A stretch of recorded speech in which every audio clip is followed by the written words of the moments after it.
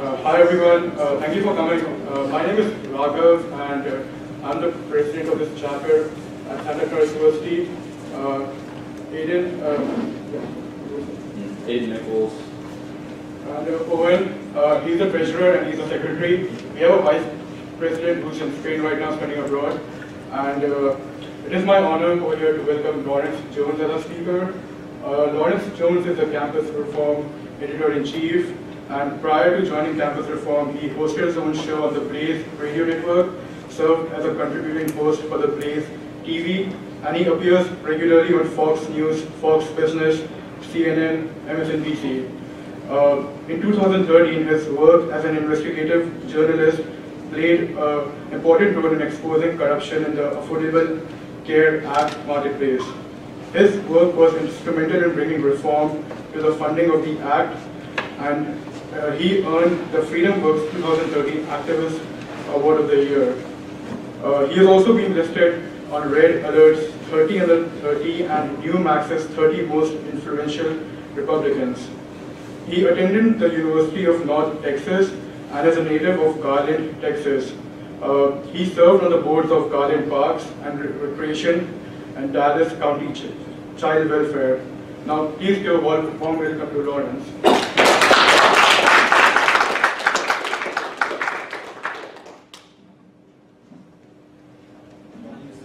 Yes.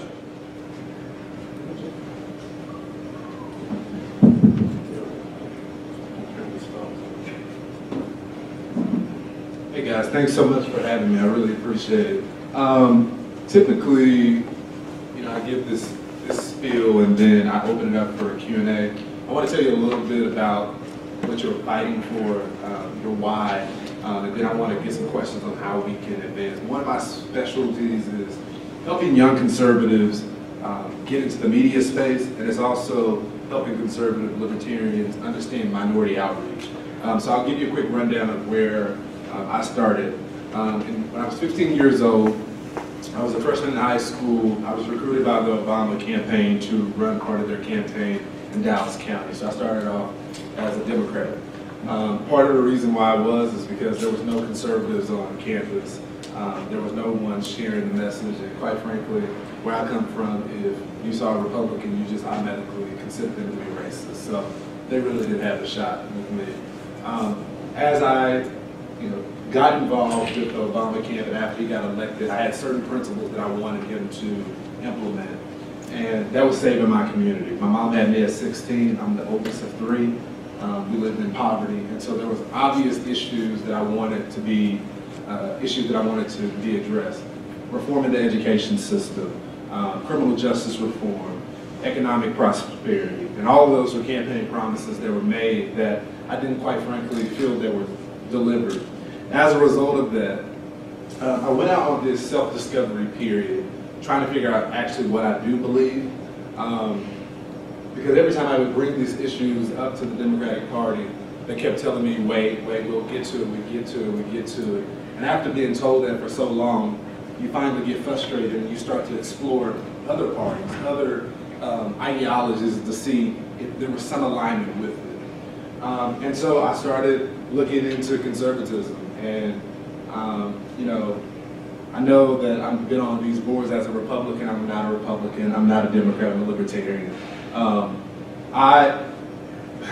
After my discovery and going back and forth through political parties, I realized that there's really no political party that fits my interests, because there's always loyalty to your tribalistic causes and not the people that you're supposed to be serving.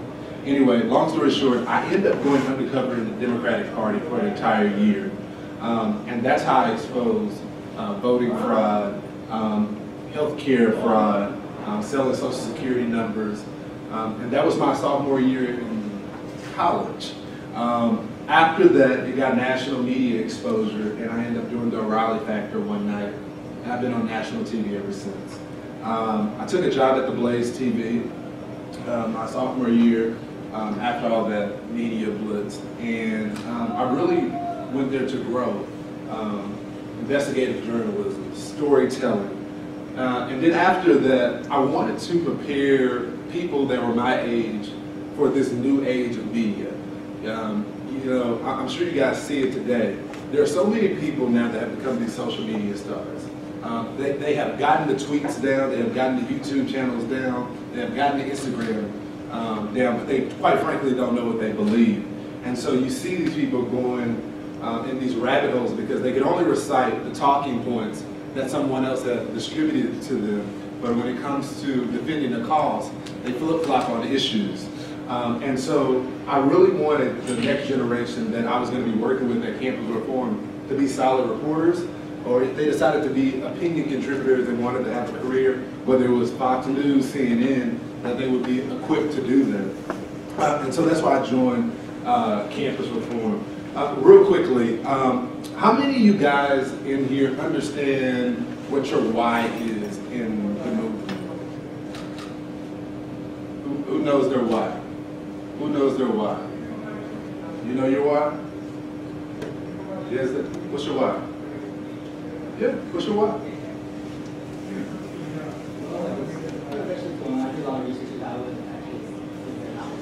Yes.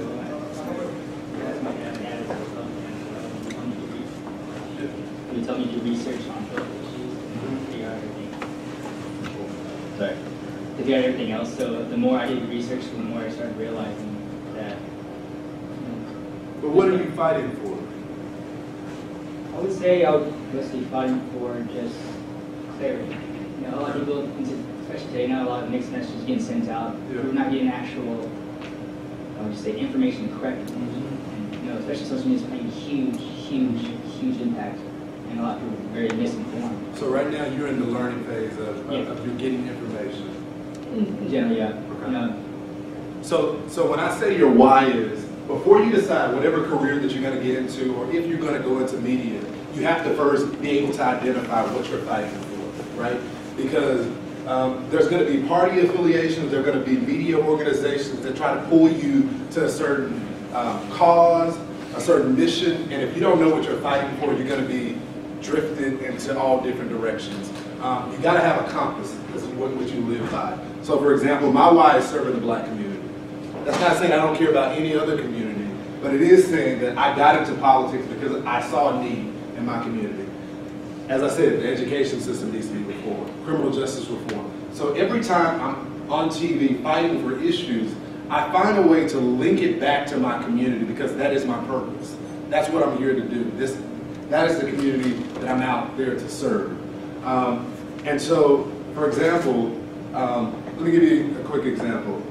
When it comes to criminal justice reform, you've seen a lot of rhetoric from both sides on this issue. Recently, you saw the president say that we should be critical of the FBI because they've gotten too big. They started spying on Americans. Now, that was new for the Republican Party because we've traditionally had an ideology of just back the blue at any cost. The FBI is a part of the blue. Whereas members of the left have always said, let's be critical of the FBI, let's do that. And now all of a sudden, let's trust the FBI. And now the Republicans have switched to saying, let's be critical of the FBI. And so if you can see, it's a political football where there really isn't a value system of which we should all be holding is liberty, trust but verify, to question all members of government, whether it's the police department or it's the IRS spying and taking tax dollars from Americans, or if it's the CIA targeting Americans. And so because those political parties didn't have a set interest in serving the people, when it became a pissing match between the president and the FBI, they decided to just go back and forth, right? So it's important to understand that why, so you know who and what you're fighting for.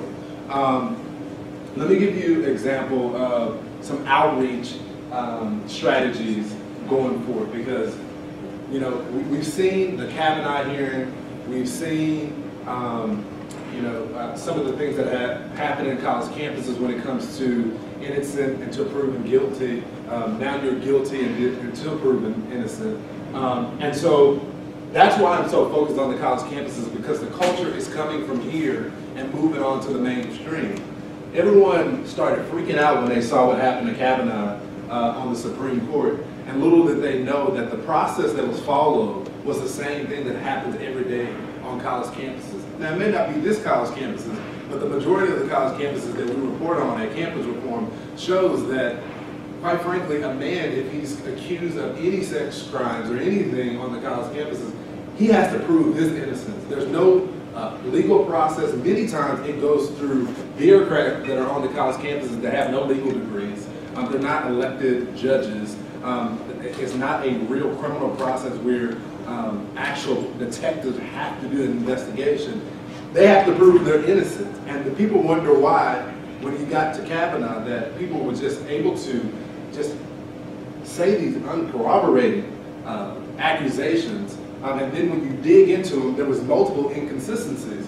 But our culture from the college campuses have essentially taught the mainstream on how to handle these things, right? So it's never, the fight that we're in right now is not a liberal versus Republican fight. It's about American values. Do you believe in basic things? Do you believe that you have the right to face your accuser? Do you believe that you're innocent until proven guilty, right? That's what we're fighting right now. And so often I go to these college campuses, and whether you're fighting for your conservative cause or your basic American causes, I see a lot of conservative students and liberties-minded students timid in that fight. And that's because they don't want either the pushback, they don't want to be called racist on college campuses. They have seen their signs, whether you're a pro-life student on college campuses, or you're a minority on the college campus, and you're just trying to let your voice be heard. And so you don't get in the fight because, you know what, I just don't want, I just want to get my education and go home, right? But quite frankly, you don't have that choice anymore because the tone that's been setting on the college campuses is affecting the mainstream. People laugh at Ocasio-Cortez. She won. Like, she defeated a 20-year veteran of the Democratic Party, a guy that was next in line for leadership after Nancy Pelosi. So all these jokes about her are irrelevant. She won. Socialism is winning right now. You can laugh at Bernie all day, but he went and recruited some minions. And they're inspiring some people. They got 4 of them elected this last election cycle. So although socialism does suck, you got to be able to combat what sucks. Ben Shapiro has this line, I've even used it in the past, that facts don't care about your feelings, right? That's his favorite line, right? Everybody claps, right, when he says that. But what if I told you that votes do care about your feelings? See, people on the right are so convinced that we have won the argument that we don't even realize that you can win the argument all day, but if you don't get hearts and minds, then you lose. You can sit on your intellectual high horse all day, but if you can't convince your neighbor, have you done anything? Oh yeah, we took it to the libs. Well, the libs just won. Oh, Ocasio so dumb. She's the youngest ever to be in Congress. Who really won? Sucks, right? But we've trained ourselves in our talking points. My favorite one is this. Back in the day, before we decided on the right to accept Kanye, they used to tell me, I used to tell people all the time that if you want to reach more black people, then you need to do things of the culture, things that they can relate to, not the things that you relate to. And hip-hop is one. Music has always been something that connects with my community. And when I told them that hip-hop had a capitalism message in it, they told me, Lawrence, I don't know about that because it's actually part of the destruction of the black family. I mean, it's just too much thuggery in there. To which my response was, so what about your kids? Because the #1 consumer of hip-hop is little white kids. Has it destroyed their families? But because on the right we were uncomfortable with something that we quite couldn't identify, we shunned it. But that's not how you win new people on your side. You have to get out of your echo chambers. You have to be willing to debate your ideas. And quite frankly, you have to be willing to meet people where they are. My conservatism is not going to look like the next man's conservatism. if I can find an individual out there and they're a capitalist, they don't agree with me on pro-life issues, but they're just a capitalist, I consider that a win. At least you don't believe in stealing money from me. I'll take it. If I can get you to question big government, I'll take it. I think part of the problem with the right is that when we invite people in, we say they have to hit this check box.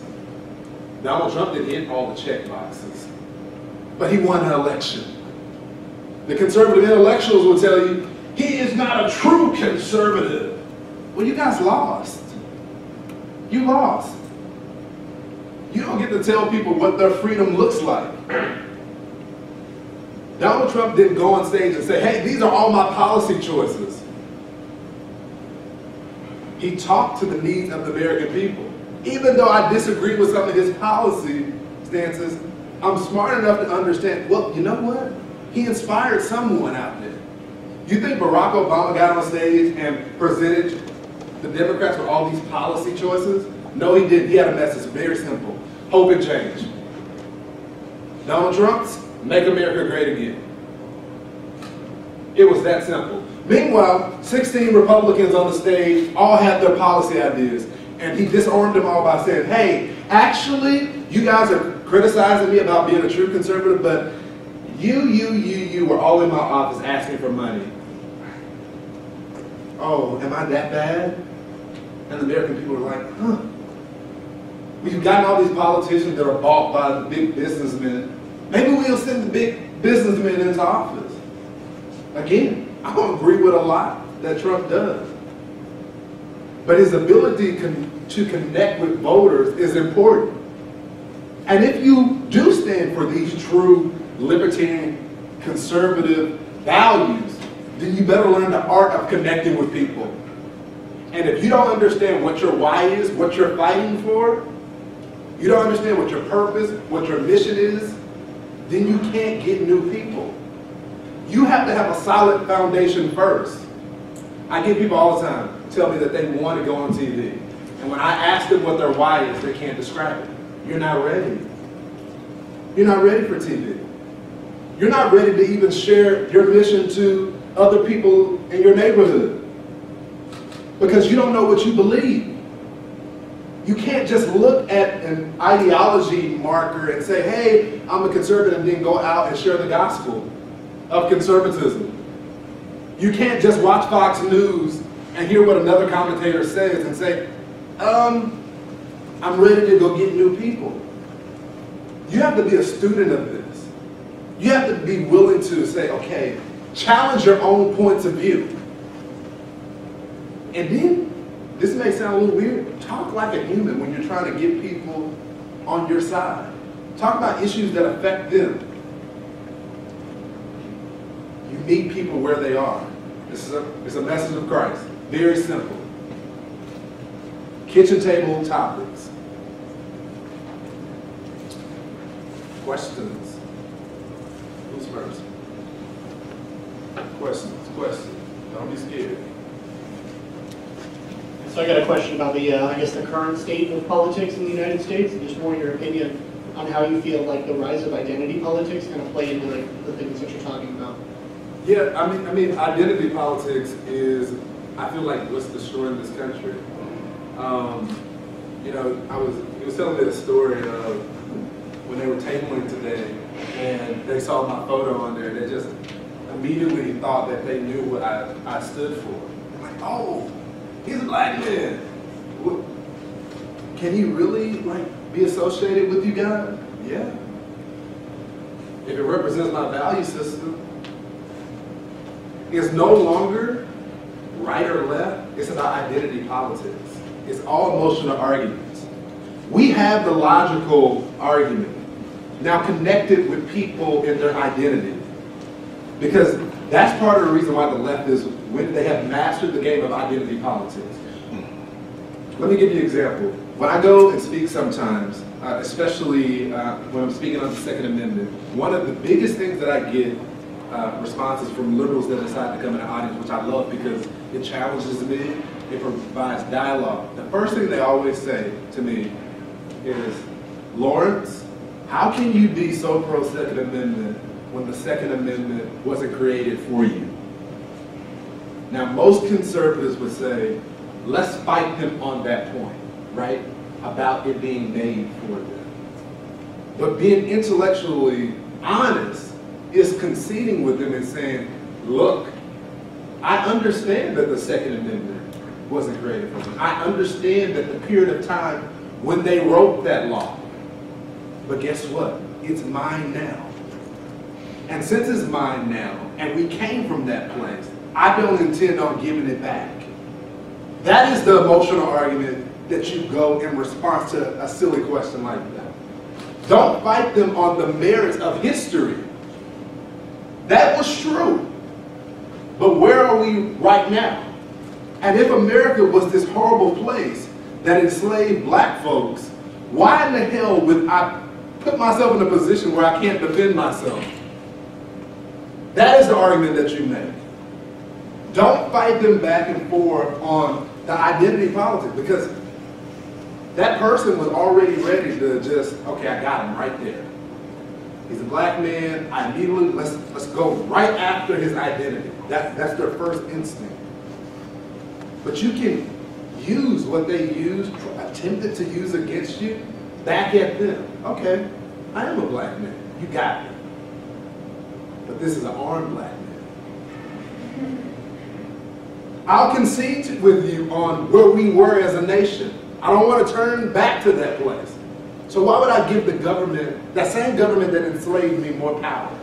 You explain that to me. Instead, you know what Republicans do? Well, the Republicans are the ones that freed the slaves. The Democratic Party is the founder of the KKK. Okay, guys, what have you done lately? Are you in communities now?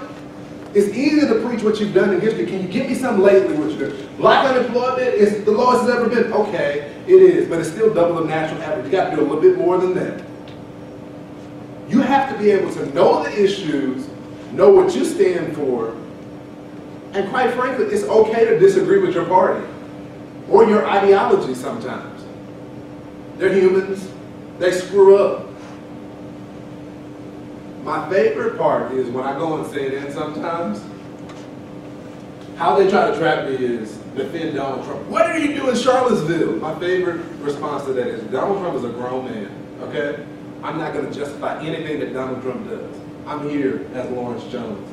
This is what I stand for. This is what I stand for. This is what my mission is. If they can get you in this circle of defending a man, presidents come and go, people. Don't hit yourself to them, okay? Look how the Democratic Party is struggling right now finding their new leader because they were so entangled with Barack Obama because he was charming, inspirational, articulate, whether you like him or not, he still got that it factor. I mean, the other day he was giving a speech and I'm like, I don't even agree with what he's saying, but he's good. Homie is good. He can move a crowd. But he's done. He's done. He can't run for office anymore. And the Democratic Party has no one to fill that vacuum because they invested into his identity. And if I was the right, I wouldn't be so quick to laugh at them because they're doing the same thing with Donald Trump. Who will be the next leader? Well, it should be Mike Pence because he's right after line. He doesn't have the Donald Trump it factor. I'm not so sure he would win. Look at Ted Cruz, one of the most conservative members, but he's not likable.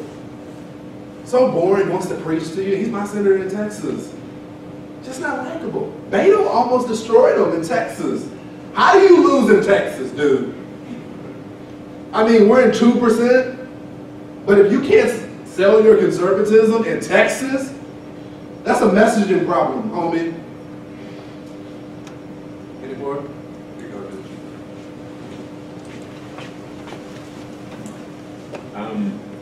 I want to address, you said earlier you would describe yourself as a libertarian. Yep. I'm curious what you think of Trump's current tariffs on steel, and I also am curious I'm also curious who you think in the Senate or in Congress right now, as a Republican or as a Democrat, represents the libertarian ideology. Good question. Probably my favorite senator right now, first of all, no on tariffs. I don't support tariffs. I don't understand how you can say you're a free market conservative libertarian and support tariffs. Tariffs, taxes, tariffs. Big government, more money out of my pocket, pass down to the consumer. It's very simple for me. Mike Lee is my favorite senator. It used to be Rand, but Rand gets a little squishy. He's nothing like his father. He's very attached to Trump now, and so, you know, he's more, and he's just not likable either. Have you ever met the guy? Just not likable. I feel bad for him though, for his neighbor beating the hell out of him and fracturing his ribs. Like, that sucks. But he used to be one of my favorite senators at one point in time, but I think Mike Lee is the most reasonable senator. Consistent. And then my favorite congressman is Justin Amash. Yes, ma'am. So you brought up the Second Amendment, and given your background, I know that when it comes to the Second Amendment, we've seen a lot of just gun violence, and there's been 307 mass shootings in the last 312 days. So obviously that's a lot. But given that you are a black male and that a lot of the people that have been killed in these mass shootings are minorities, how do you feel about, what is your position and what do you think should be the best move next for America and gun policies?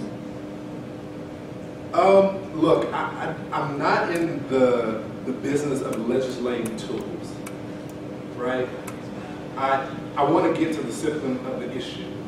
And removing tools only makes the criminal shift to a different tool.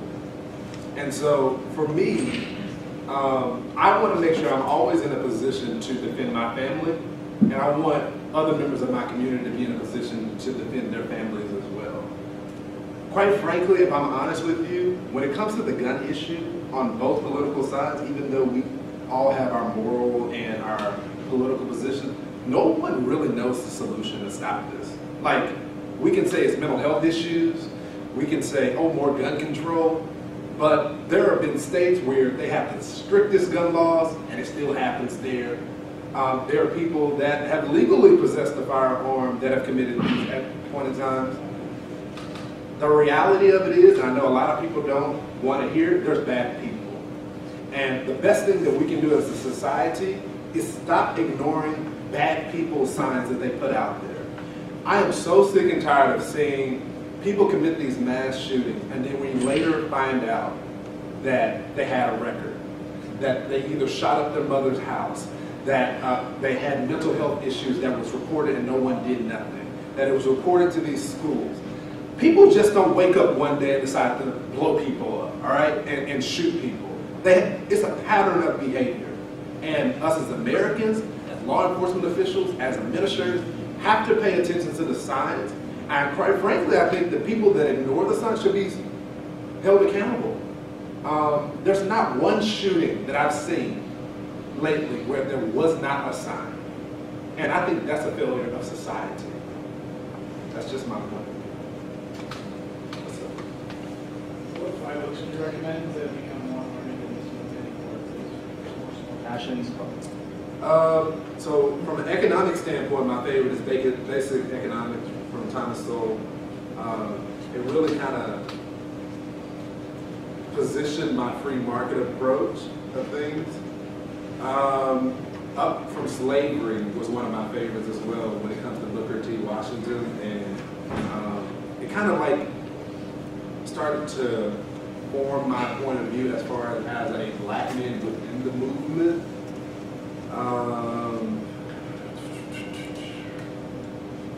Five. Let's see. Just the one from New York. Yeah. How about that? The law of that plastic? That's a good one. I would say that one kind of like, I'll give you the books that kind of like steered me. Those two, and then there's another one called How Should Christians Vote by Dr. Tony Evans. It's a real quick read. I'm a Christian, I'm a preacher's kid, and so it kind of convicted me in a way of making sure that my religion and my politics is lined up. Not saying that government should legislate religion, but it kind of got my political compass in order.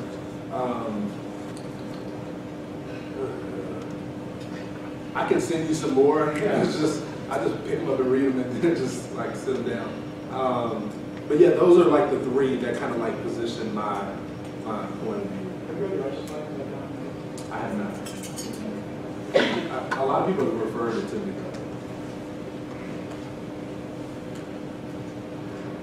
Hi, Hello. my name's Ellie. I'm from Texas too. Yeah, don't mess. Yeah. So I actually came to this talk because of the title called Liberal Privilege, as privilege is a subject a lot of my classes is dealing about right now. And I'd like to hear a little bit about that because I have a question about it. Yeah, so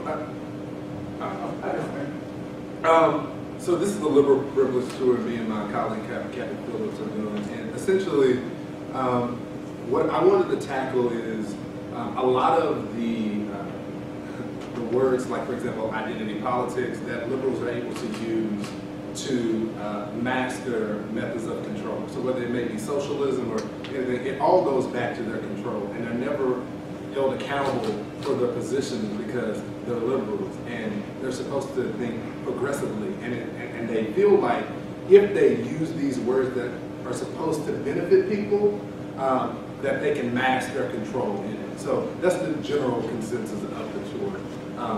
Every day I'm speaking somewhere and it's a different topic at the point in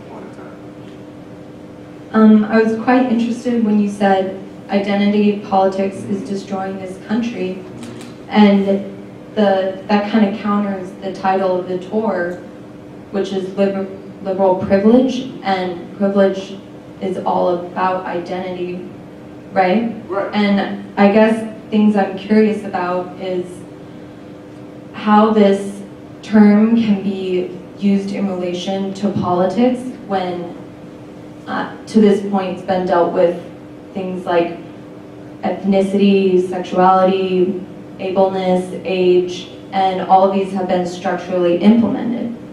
I just want to know how this term can be legitimate if it's attached to changing waves of politics, and if it's a word that's been used through history in different ways. You mean identity? Yeah. So what I like to tell conservatives is that you cannot run away from your identity.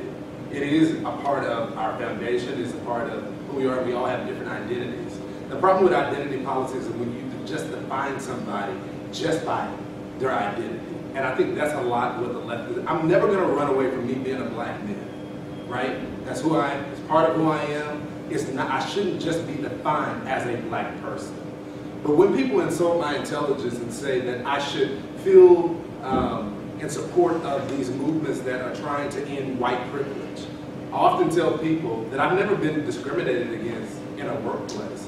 Like, people may have tried to attempt it, but it's never stopped me from getting a job because I can do it myself, right? My job is to outdo my opponent no matter the obstacles that I may face. Have I experienced racism? Yes.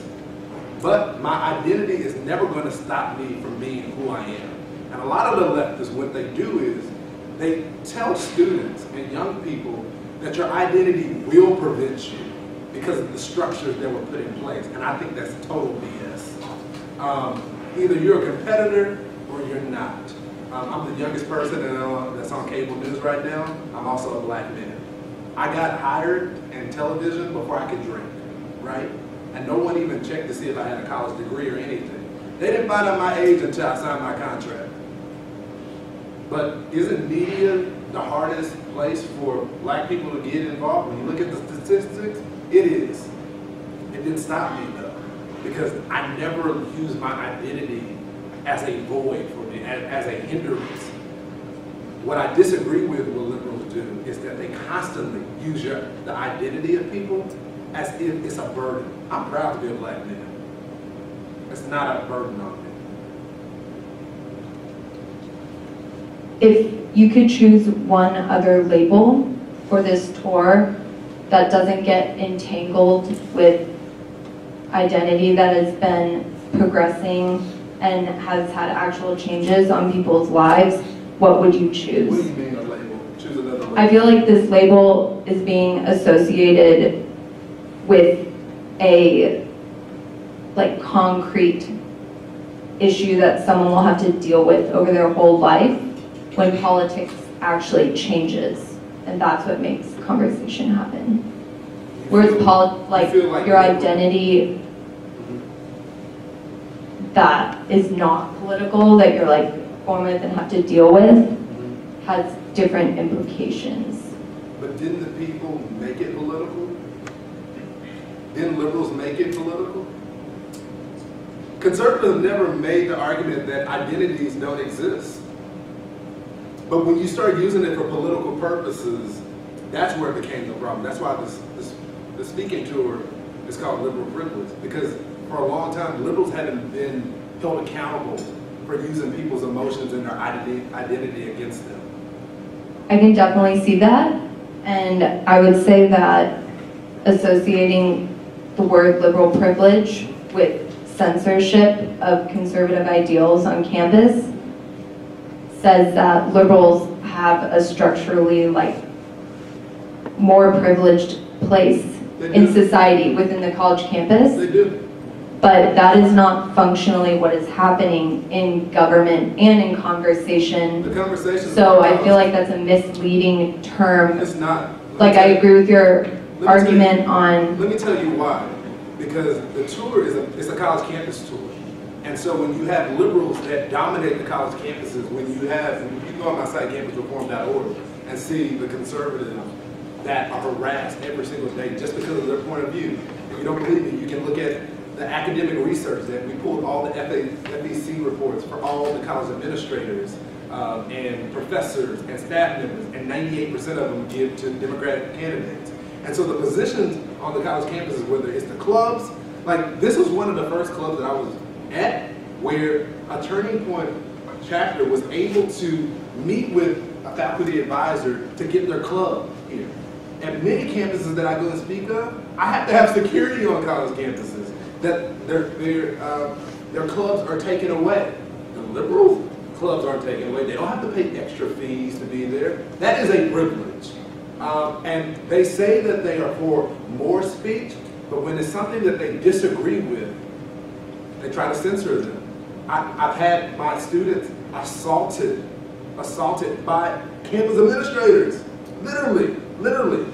Their cell phones, when they record them for having bias in the college campus, they try to strip their cell phones and smash them.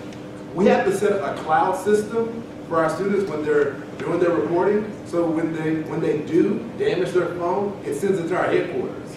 That's what I mean when I say liberal privilege, because the liberals, by far, whether you're, and it's not just a conservative point of view, if you will talk to liberals, they will tell you they dominate the college campuses.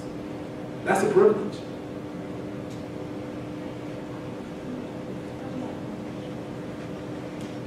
So you said that you don't think that the government should legislate religion, and I think it's important to value privacy in regards to the government in our lives. And then on top of that, as a libertarian, how can you support the regulation of women's bodies and the regulation of abortion? The government has a duty to protect life before anything. Before you get liberty, you gotta have life. If you have no life, then how do you have liberty? I think it's the government's role to protect life first before anything. They have a duty to protect all life. It's not about the woman's body, it's about the child inside of that body. And I also wanted to ask if you could elaborate more on the comments you said earlier about the FBI and the CIA. What do you mean? What do you? That they should be watched? So I have this simple philosophy when it comes to all government, and it includes the blue as well. I grew up wanting to be a cop. I don't know what the blue is. The blue typically represents police officers and law enforcement. It's called the thin blue line. So Republicans always say back the blue, and I always tell them that you back the law first, and the blue, in most situations, back the law. But when they don't, just like all government agencies, we should hold them accountable. Does that make sense? So whether it's the IRS, or your local police departments, they cannot take away liberties without due process. They cannot violate citizens' rights. And so although I'm supportive of enforcers of the law, I have to make sure that they're supporting the law before I can support them in every situation. So it's a case-by-case basis. Okay, and how would you say that the FBI is not fulfilling that role? Well, the leadership of the FBI was caught spying on Americans. That's a problem. Okay? When there's a corruption, when political candidates are literally saying they're going to use opposition research against another political candidate, that's a problem. The FBI, that's not their job. They can have their personal political views, but they cannot use their positions of power and authority as a result to advance their political cause or to target political opponents. The FBI has a long history of doing it, whether it was Dr. King in the civil rights movement, and spying on America, or it's today political opponents that they don't like.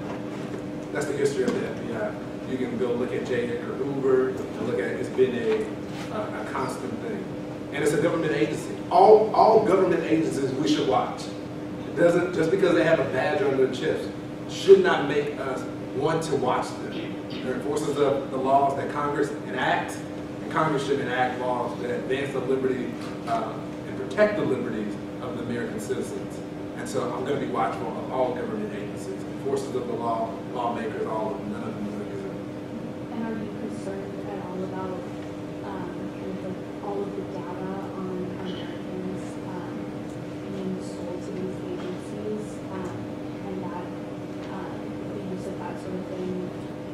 Do you mean like social media spying giant? on Americans? What do you mean by that? Do you Spying on Americans, that means whether if they're tapping your phone calls, or they have these, you see the street cameras right now that are tracking people's license plates, their movement and all that. I have no problem with private companies doing that. Like if Facebook, if you decide that you're gonna click the terms of use for Facebook, sorry, you signed your life over. You should read the terms of conditions. But if the government is doing that, that's where it becomes a problem. Does that make sense? And since you're against gun regulation, don't you think that it will take the government to monitor us more to protect against gun violence? No, I think it takes. All of that media and everything on their social media, like those red flags, don't you think it'll take more government supervision? No, I don't think it takes more government. I think us as Americans should be conscious of our surroundings. And when we see something and we report it, see, in many of these cases, these shooters have already violated laws that protections are already put in place. They have violated mental health exams. They have violated certain statutes that would prevent them from getting a firearm. And when citizens report it and the local police department doesn't act on that, that's a problem. So I think us as citizens should be more aware and hold the people in charge accountable to do something. And in many cases, they don't. There were several, even with the FBI in Florida, the last shooting, there were reports made to the FBI in the call center, and they didn't do anything. They didn't follow up. The guy was arrested 8 times. Domestic violence in the household. I mean, come on. The recent shooting in California in the bar, the guy shot in his mom's house. I don't know what else they need to know that this guy shouldn't have had a firearm, but that was enough for me. So I think we should start off actually enforcing the laws that we have in place before we start talking about new laws. That makes sense? Hi, thank you for speaking. So my question is kind of recounting what you said about Ocasio-Cortez and some similar candidates to her and their ability to win hearts and minds. For me, I feel like a lot of their ability to do that comes from elements in their campaign finance strategies, and that they tend to try to run like grassroots or corporate-free campaigns. As someone who's pretty well versed in the conservative movement, do you think that corporate-free campaigns have a place in on the right wing? Look, I came from grassroots, and I think the right is far away when it comes to the liberals and their technology. there's no amount of money that can outweigh people getting on the ground and knocking on doors and talking with voters, right? And that's what Beto just did. That's what Cortez did. And I think the right has been so, and a lot of Democrats as well, you know, it's not really a partisan issue, is that so many people are depending on the money to run ads, to send mailers, when it's really just voter interaction. And so, yeah, it can be corporate free, but it's money free. Just do the right thing. Go talk with voters, figure out what issues that matter to them, and you'll win. That's how Cortez won. She didn't have a lot of money. Homegirl can't even pay her own apartment in DC right now. So it's not like she had a big money strategy. But again, we laugh, but it's a true testament to what she was able to do. She can't even get an apartment, but she was able to win an election because she went and talked to people.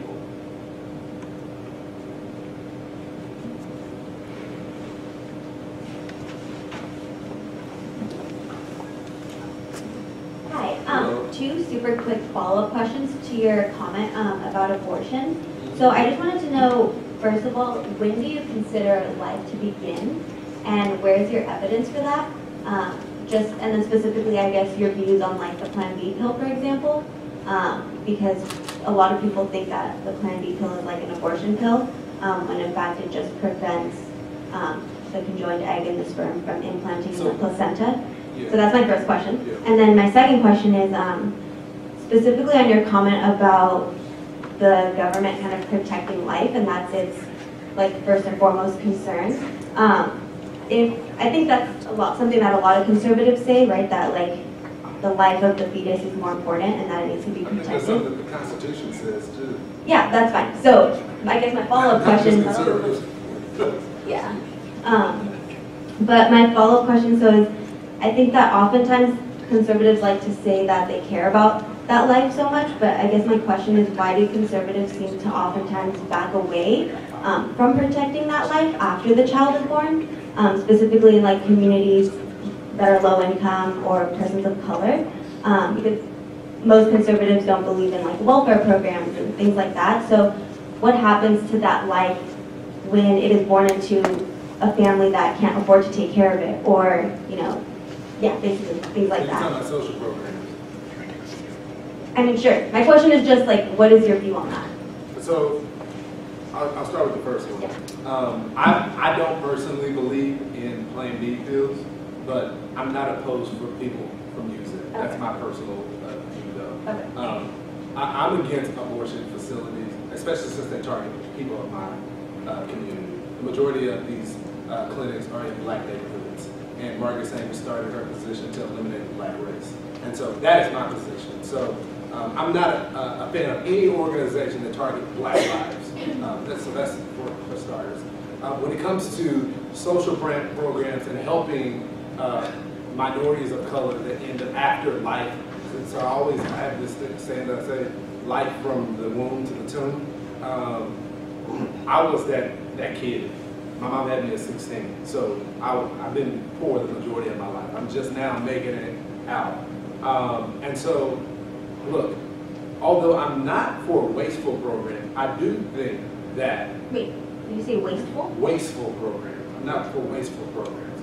I think it's unrealistic of us to think that somehow we're going to be able to just take the rug out of people. Now, I do believe that government should not be doing all of these welfare programs that the private sector should be able to do, because I believe that they're able to track it more and give people the quality, whether it's getting the systems that they need, your local churches, nonprofits in the area. I believe that it should be their role, but I'm also realistic to know that it's never going to get passed under Congress. And so my only mission right now is to get those programs where it's reasonable and it's not waste, fraud, and abuse in those programs right now. And so I partner with organizations like FGA, the Foundation for Government Accountability, where they not only advocate to get people off those social programs, but they also advocate to give them assistance and finding jobs as well, and getting them high-wage jobs. And then they partner with local businesses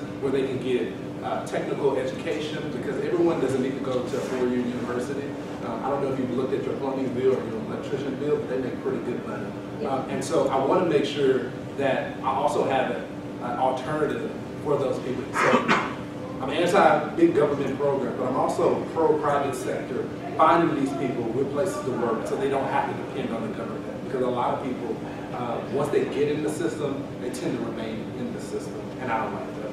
Just don't you think it's a little inconsistent though to say that the government has that duty to protect life, but then once the life is born, it should be privatized? So I guess I don't understand your question. To protect life as your physical life?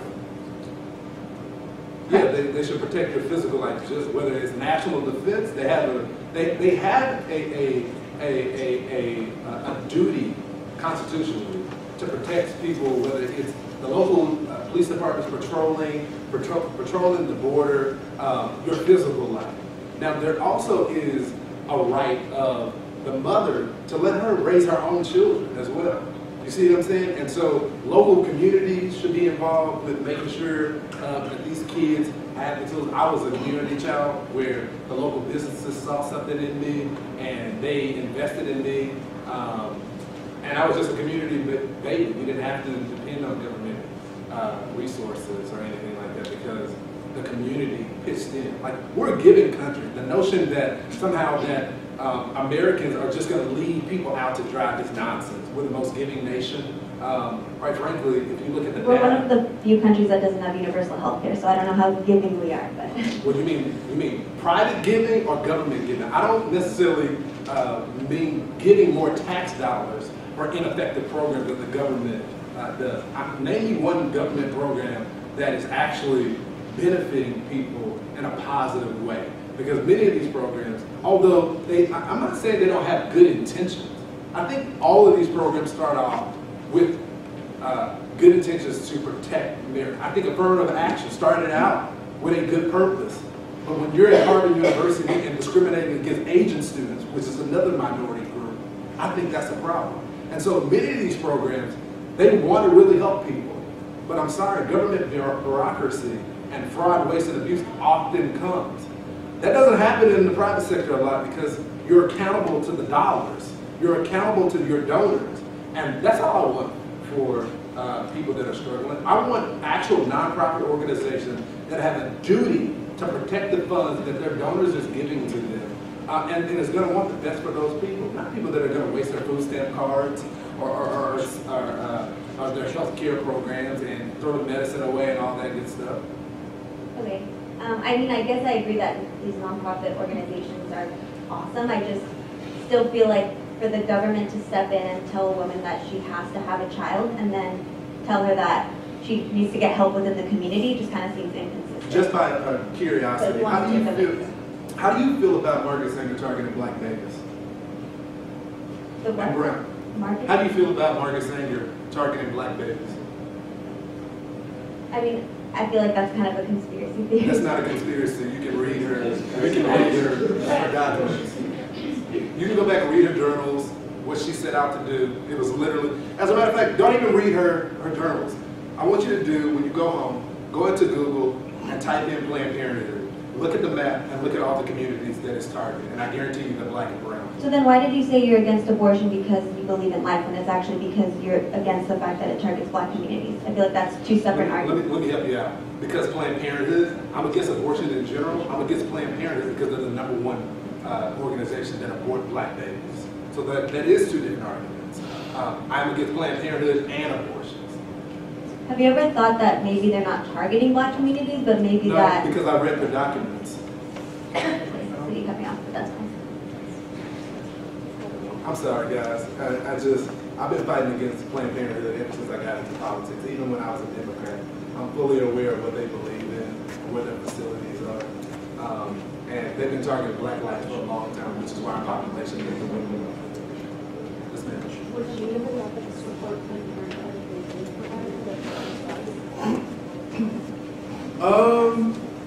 You know what? I haven't even considered that.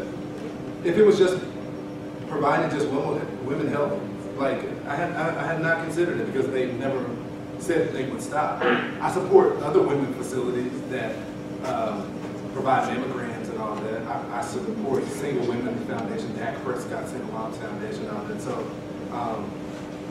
I support different organizations that actually provide women health outside of that. So I probably wouldn't support Planned Parenthood because there's really no need for me to, because there's a private organization that I support already that provide the quality women's health. What about recommend Planned Parenthood facilities? And there's also other private organizations that do the same thing. It doesn't have to be Planned Parenthood. Really encouragement funding through the government too. Correct, they also did. And they also some for political party. Yeah. And it's good with that money. Oh yeah, sorry. Just quick question, nothing too long here because we have a few of those. Are you for the separation of church and state in principle? So would you agree that same-sex couples should be given marriage licenses by I the don't think the state? government should be involved in marriage at all. So the benefits that you get as a married couple but from by the government, do you think those should not exist? I don't believe they should be involved at all, so they can do whatever the hell they want to do. Fair enough, that's a good answer. Thank you very much. It's real simple, man.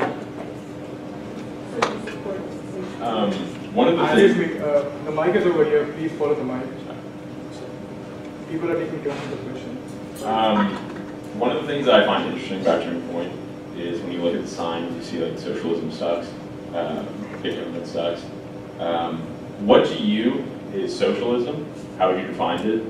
How would you define it? And would you consider departments like the police department, Department of Defense, and the military to be recipients of private capital used to fund public goods and services? I don't believe government, I think the government has a duty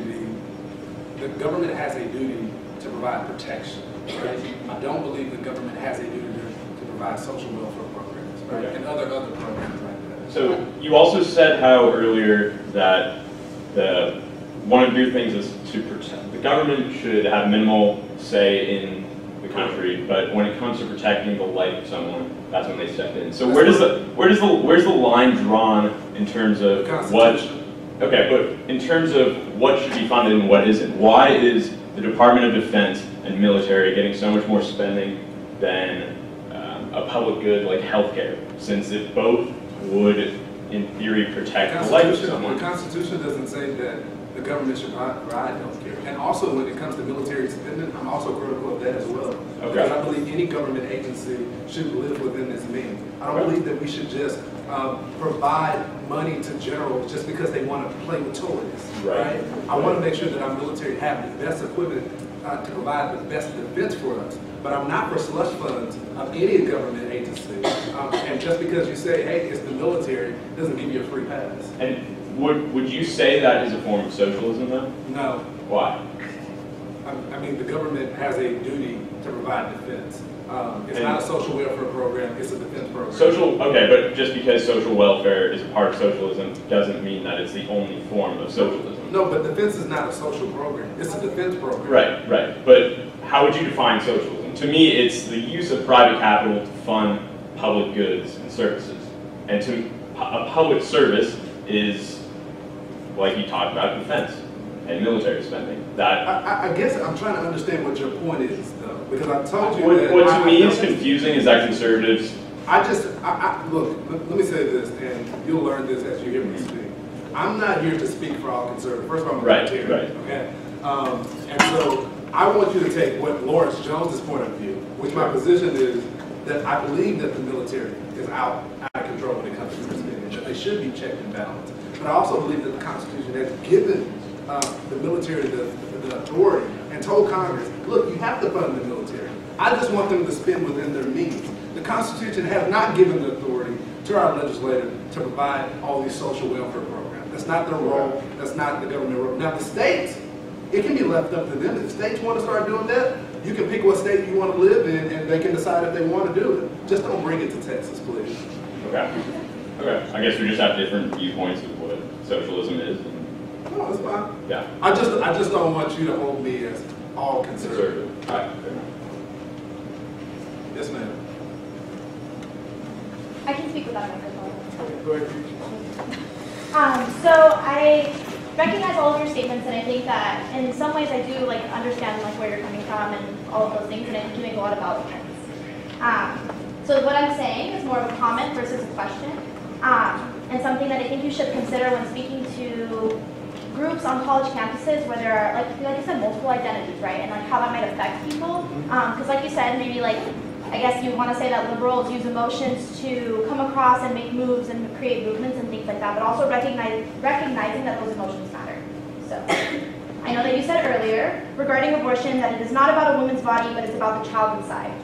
But if you are pro-life, then please recognize that one, the baby wouldn't exist without that woman's body, and two, that that woman is alive too. And please consider those things when you say statements about women in places where women are. And I would just like you to be considerate of those things.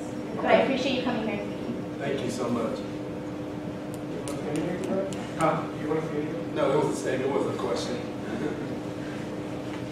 Hi, so I just wanted to know your thoughts on affirmative action, especially in public institutions such as colleges, when they face admission policy. Yeah, I don't agree with affirmative action. Like I kind of spoke on it earlier. I believe it had good intentions. I believe there was a period of time where we needed it. But quite frankly, I don't need anybody's help in school. And secondly, if a school doesn't want me, I pay way too much money to go to college. I don't want to give them my money. So that's my position. I believe it started off with good intentions, but just like the Harvard lawsuit that's going on right now, when you're discriminating against Asian students, that's wrong. You're discriminating against another minority. And just because many of our Asian brothers and sisters have been successful in society doesn't mean that you have the right to discriminate. So they want their American dream as well. Do you think it violates the Constitution and the 14th Amendment? I do. I do.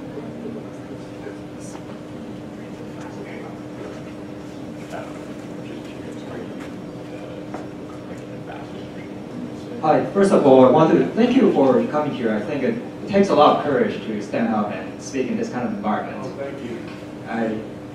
My question is on identity politics. I know there has been debate on the non-left about whether it is fair to use identity politics, because what I often observe when the left uses identity politics, they throw this web of standards or identity politics, and then they trap someone in that identity politics game. But the thing that really bothers me is that they don't live up to their own standards they use to apply to others. And in this instance, would it actually be fair for a non-left, a libertarian or conservative person to use identity politics to, as a response, just to hold the left accountable when using identity politics? Because there are people who say, don't use identity politics, it's only a leftist game. But I think maybe there is a responsible way to use identity politics. I want your opinion on this. So I kind of alluded to this earlier. I'm not against people recognizing people's identity. I'm not against that. I think it's ignorant not to recognize people's identity. But when you judge people solely based on their identity, that's where it becomes a problem. I think, look, identity can tell you a lot about people. But you also have to get to know the inside of the person as well. You know, and I think the left takes advantage of identity, but I also think sometimes conservatives ignore identity, and we just want to talk about facts and figures, and as a result of ignoring that, we don't win hearts and minds. Like, for example, there's this thing going on the right that really pisses me off, where we tell black people to get off the plantation, and it's like, and you think they're going to vote for you after you just told them to get off the plantation. That's a great outreach strategy. And so there's all these things where don't ignore, don't be so anti-identity politics that you ignore who people are. And I think on the right, we should be more conscious of that. Just don't manipulate people's emotions through the identity like the left does. And I think that's a huge problem. Like I said, with most of the issues that we're facing today, they may have started with good intentions, whether it's identity, all that. Be conscious of it, know people's identity. But when you start using it for your gain, just like capitalism, there's good capitalism and then there's crony capitalism. And so I don't like to be on the extreme of either or. Does that make sense? I think I understand, and I think that's my opinion. Thank you. No problem. So, Hey, I was wondering if you, or what you thought might be like some of the reasons to like the decline of like in wedlock marriages and like small business ownership and all sorts of other indicators of like I guess sort of success, especially in the Black community, like coming from the '60s and declining a lot in that regard. It wasn't just the '60s. Even if you go back to like Black Wall Street, where some of the most prominent Black businesses, they have both people in the household and things like that. I also think that there was a sense of in our community, and I still think that it's there today, where they depended on each other and not government themselves. I think there is a common misconception that I hear a lot of people on the right say: Black people don't want to just be caught up in the Democratic Party. The conservative movement just hasn't created a place where they can call home, right? If you just want to talk about economic issues and you want to ignore history, if you want to ignore justice issues, you got a lot of Black people who never give us a chance in that. I just think that they want you to listen to them. Part of the reason why Donald Trump was successful with Kanye is because he shut up and listened. I can't tell you the amount of times where I go to conservative conferences and they ask me how to get more Black people to support them, and then they tell me why all of what I said was wrong. And I'm like, I thought you invited me to tell you about my community, and you're now telling me what you're comfortable with. And I also think there is this rise of, I see this in media. I can be an odd one at times because I'm not your typical Black conservative who's just going to pander to the right. I'm going to speak my mind, and I actually live in my community. And so I still go to the same barbershop that I've been at since the 2nd grade. Even I moved to DC, like I've tried to make it back home. And I've used that as a place of my compass to know what my community wants, what they need. It's like the center of politics. And I make sure that I'm invested in Black businesses. And so I think that community that was in the old days is still there. I just think that the right is doing a bad job in inviting them in. Okay, I think we have only time for 2 more questions. Thank you. So as a white, straight Republican male on a college campus, I'm often told that my opinion doesn't matter, or that I can't speak about certain issues such as abortion. And no matter how hard I try to meet people in the middle, they often aren't willing to meet me there. So what is your advice for someone such as myself and so many of us, so that we can come out, we can wear our Make America Great Again hats and not get practically stoned to death? That's a good question. Look, there are people that are looking for dialogue. Those are the people that you want to win over. Like, I appreciate, there are some people in here that have different points of view. I appreciate them coming here today because there's other people that share their viewpoint that would rather stay in their echo chamber and not have those type of conversations. So even though it's viewpoints obviously that I disagree with, you took the first step in saying, you know what? I don't know what he believes. I think I may know what he believes. Let's have some conversations about it. That doesn't mean that I'm going to change my point of view. That doesn't mean that you're going to change your point of view. But it does mean that we can coexist as Americans and not just say that person is a hateful person just because they have a different point of view as me. The majority of my friends are liberals because I like them. Like, politics is not all that defines people.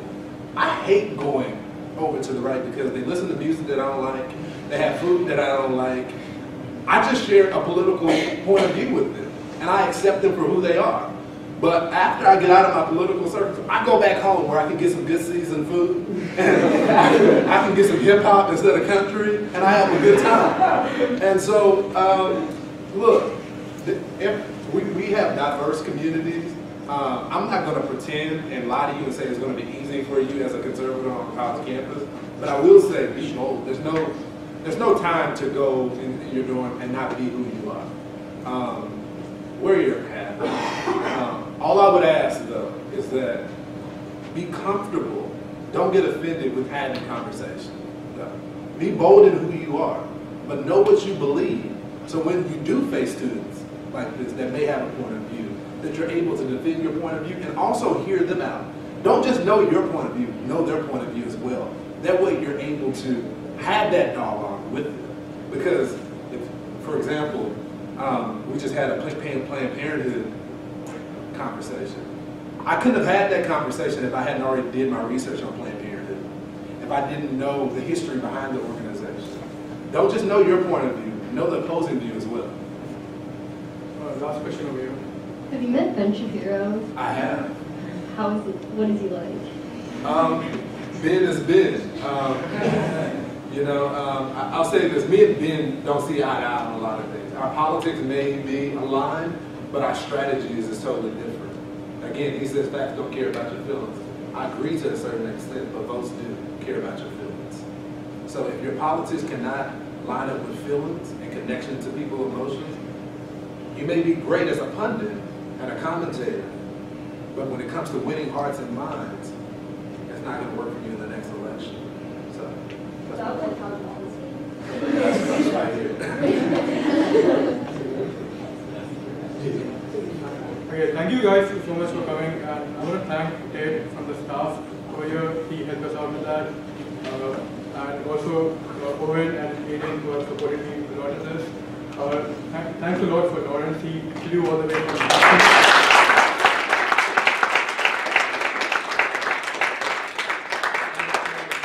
The first thing when he came to our campus right now, the first thing he got was coffee, so I could get inspired. Thanks for that, by the way. Yeah. He'll be sticking around for taking pictures if you guys want.